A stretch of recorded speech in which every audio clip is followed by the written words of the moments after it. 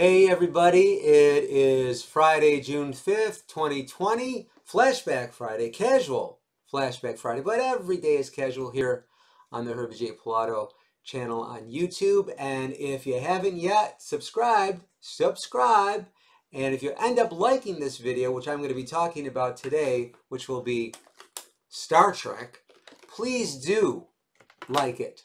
And if not, okay, well, say la vie, maybe tomorrow. In the meantime, yeah, let's get right to it. Star Trek.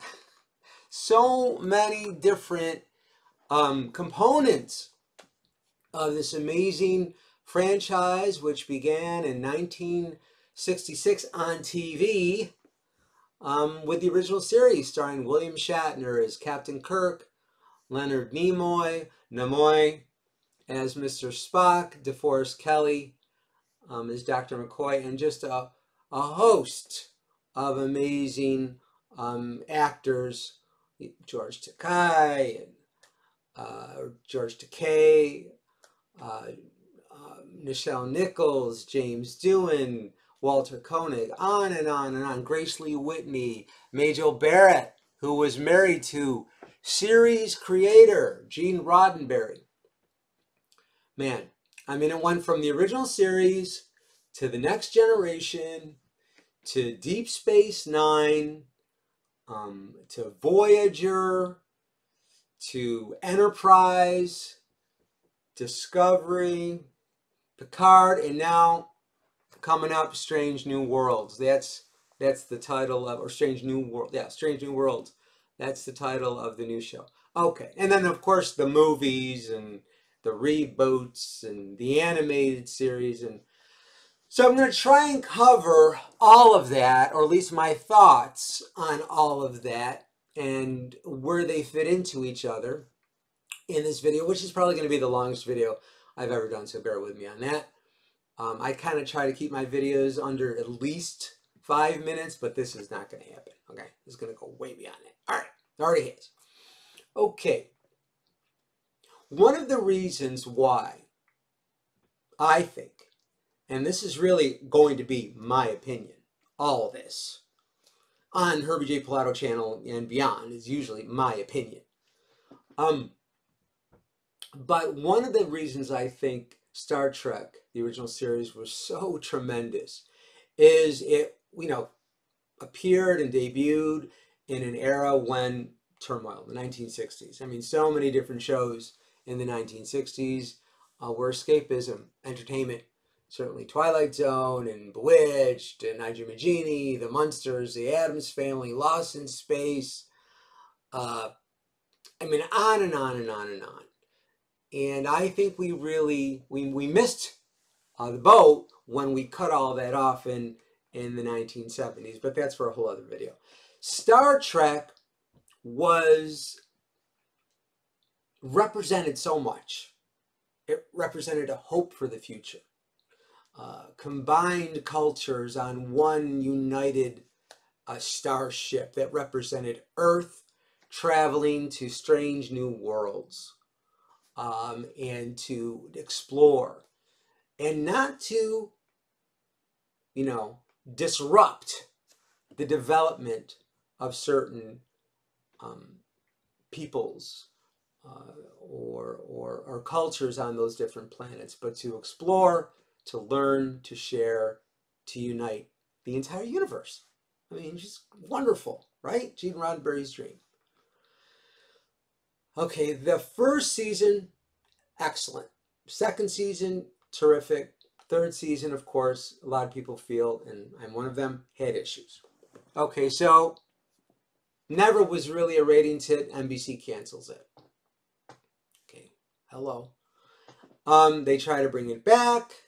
Letter campaign, saved it once, I believe, in that final season, but, it's network television. A lot of issues there. So it ended. Came back as an animated series for 2 seasons, which was really just very small seasons. But and the original cast returned with voices. It was just amazing. And Star Trek, the animated series, became one of, if not remains, one of the best Saturday morning shows ever. Certainly better than a lot of live programming that was on prime time, even in that era, which was 73, 74. And many people feel that because the animated series ran 2 seasons, that it was allowed to then continue the aborted 5-year mission that stopped with 3 seasons on the live show, and it continued on for 2 seasons on the animated series. Great. Okay, so that ended. And then it was like, okay, we want Star Trek, we want Star Trek, we want Star Trek. Let me be clear on something. There are Trekkers, and the Trekkers are the ones, fans, who are very concerned with the philosophy of the show, what it all means. And this is my breakdown, and I read it on, all through the years and various research too, but it's essentially my take on it. Trekkies, they wear the costumes, and that's okay, and the ears and all that. As a matter of fact, I was going to put my black T-shirt on underneath this with an emblem, and that'd be a little much. So I'm just subtly representing Captain Kirk here with the yellow gold. But anyway, so the animated series had so we had Trekkers and Trekkies. All right, Trekkies. Everybody loved this show.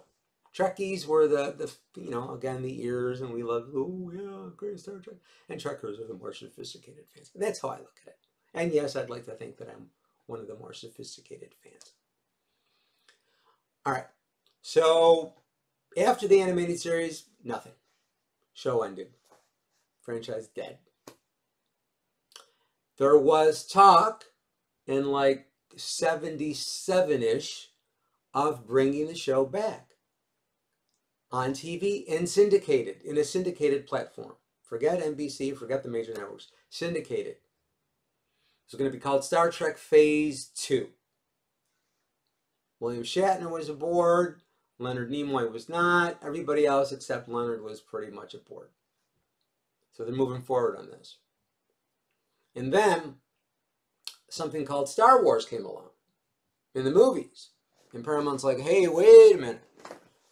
We've got Star Trek, we're making a TV show. Let's make it a movie franchise instead, or let's do it a movie. So Star Trek the Motion Picture, which debuts in 1979, is born. With Leonard Nimoy, who was intrigued with the idea of making a feature film as opposed to just making a new series on TV.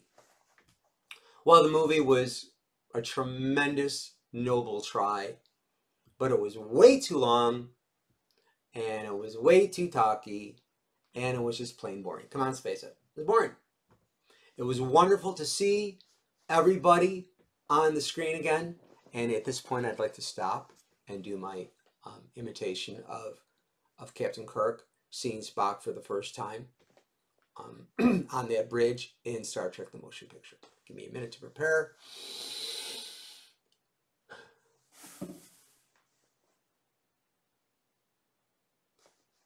Spock. Thank you. Okay, so he sees Spock for the first time in a long time, and we all love seeing them, everybody, on the big screen. It does okay, but, makes a little money, I think, but it costs a lot more money, and Paramount ultimately is not really pleased.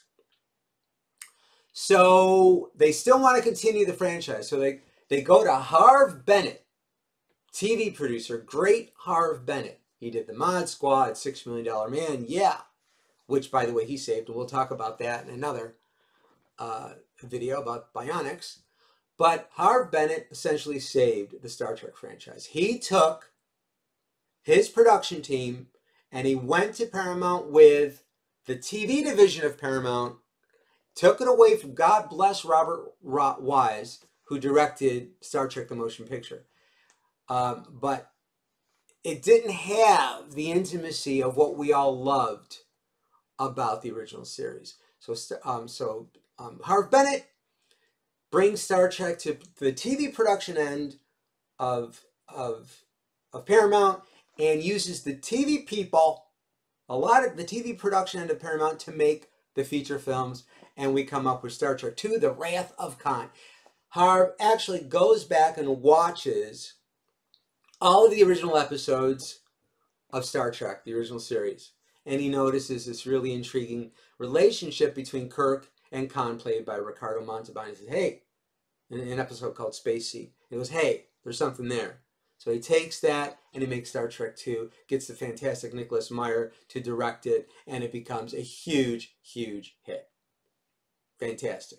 Okay? Ricardo Montalban returns. The only thing is, and Walter Koenig, who played Chekhov on the original series, he's in Star Trek II, of course, the movie, The Wrath of Khan, but he's the one who notices Khan, or notices that the ship that they discover on Celti, whatever, that planet, where Kirk had essentially abandoned or sent Khan. You got to watch the episodes. Can't get, or else this video will go 45 minutes. So anyway, long story short, Chekhov is the first to notice that Khan is alive on his ship, Botany Bay. On his ship. Hello, Botany Bay. But Chekhov wasn't in the original series, or the first season of the Space Seed episode of the first season of the original series. Chekhov came along in the second season, so how could he recognize? So there's that thing, that's a little tidbit. Anyway, Star Trek II, The Wrath of Khan is saved. It saves the franchise, and as everybody knows, Spock dies at the end. No spoiler there. It's been over 30 years, right? Get over it. Okay, so the second movie, or the third film, Star Trek III, the Search for Spock. The only reason Leonard Nimoy is going to come back to do it is if he directs it. Well, Leonard was a wonderful actor, but I don't think he was such a wonderful director. Okay, I think he was flawed as a director. He wasn't a bad director, but he was just a better actor, and the pacing was off of Star Trek III, in my opinion. And it took too long to find Spock. They shouldn't have called it The Search for Spock. They should have just found him in the first 10 minutes, called the movie something else, and gone on with a new story. Okay, Star Trek IV came along, The Voyage Home, which was now directed by, I think, William Shatner. And he was also, William Shatner is one of my favorite actors ever. He's my favorite Star Trek actor. But again, like Nimoy, I think he was not the greatest director. I think he's a great actor. And then, after that, there were what was it? Star Trek, The Undiscovered Country, which they brought, yes, Nicholas Meyer back as the director, and it was almost very similar in some ways to the pacing of Star Trek II, and it was another hit. So then, in the midst of all of that, we've got Star Trek: The Next Generation, which is now back on TV in a new syndicated platform for Paramount. It's just wonderful. Picard, great. Riker, wonderful. Just tremendous band of new actors. The Gene Roddenberry cast. And the first season of Star Trek: The Next Generation, love it. Okay. After that, talk.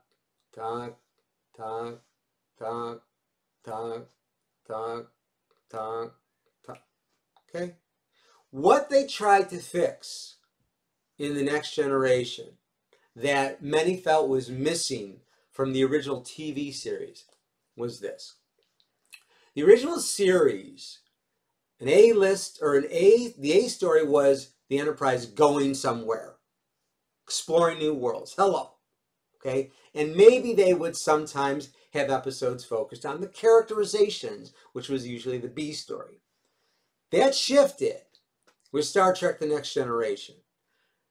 The A story became the character story, and the B story became, going to strange new worlds. Well, no. No, you want adventure and imagination and these. I want to see new worlds with Star Trek. That's why the original series was so great. They explored. We saw these amazing new peoples, not these arcs. arcs. Nobody wants the arc stories. Just keep the episode adventurous, self-contained, beginning, middle, and end. Make it colorful, imaginative. All of that is, in my opinion now, missing from The Next Generation. Good show. Loved it. But in my opinion, the first season, which a lot of people don't like at all, of The Next Generation is what is my favorite, because it's the closest as to how they used to do the original series, with the A story being adventure, the B story being character.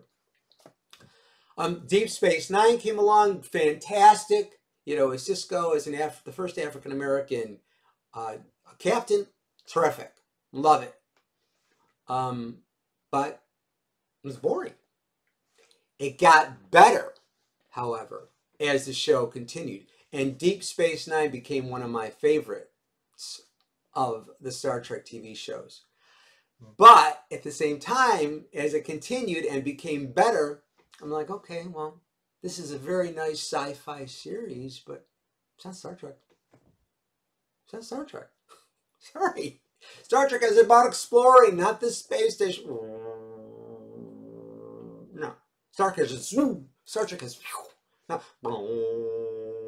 And you had that humming sound in a lot of the new shows in the back, which kind of just, the tone. Or you watch the original series, you know, Kirk is, you know, going all over the place, and Spock's got the... It's exciting. So when Star Trek The Next Generation started to make the films, they tried to be adventurous, but there was no stories. There was no exploring of the amazing new civilizations. Where was the imagination? Okay, the Borg. Okay, the Borg. Okay, do the Borg thing and move on. Do the Klingon thing and move on. Okay? Do the Romulan thing, move on. Create a new race. So then everything, so what do you got? Voyager. Okay, Voyager was okay. Great female captain. Love Janeway too. Okay, terrific. But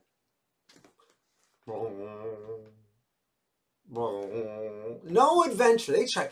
The pilot of Voyager is terrific. The pilot of Next Generation, terrific.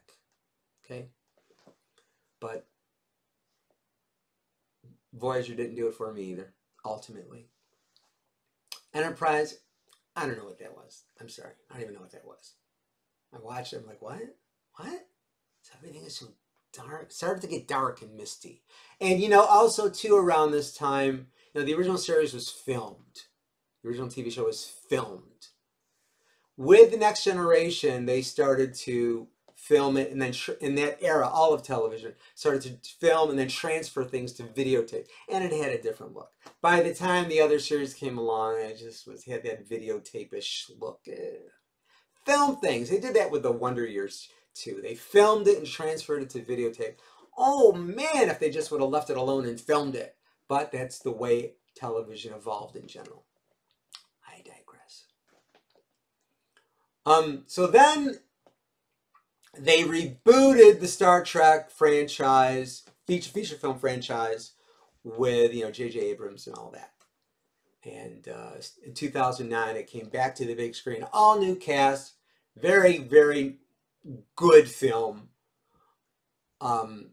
Great, you know, Leonard Nimoy came back, made the cameo. But then they started the rift or the drift or the whatever, where it was a different timeline. Something happened where Spock changed everything. I don't know. And so they made it okay for things to be different. Whether it was about the legalities of Paramount and Star Trek and CBS and all that dividing up. It's mind-boggling. Just do Star Trek. Work your things out behind the scenes and just give the fans what they wanted. And here's the crazy thing. All true Trekkers ever wanted, okay, Trekkers and Trekkies really, was Kirk, Spock, and McCoy in the original cast back on TV. in those roles. William Shatner, Leonard Nimoy, DeForest Kelley, back on TV. We never got that. We got everything but. We got him in the movies with a different cast. We got him in the movies with the same cast. We got him on TV in sequels with different casts. But we never got the original cast back playing the original roles in a TV series where everybody fell in love with them. We got everything but. So now comes, here we are in the 21st century, and we've got Discovery. We've got Picard.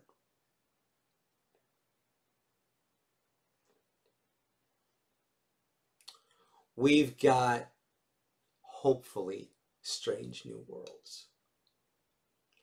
Maybe this series, this Strange New World series, Star Trek Strange New Worlds, which will be on whatever streaming access, CBS, Paramount, Viacom, whatever-ish works out.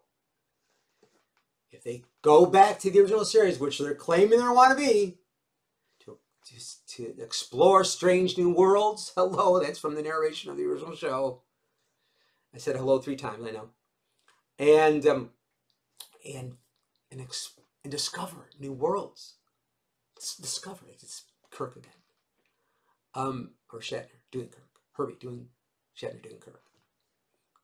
If that holds true, if they make the A story the adventure story and the B story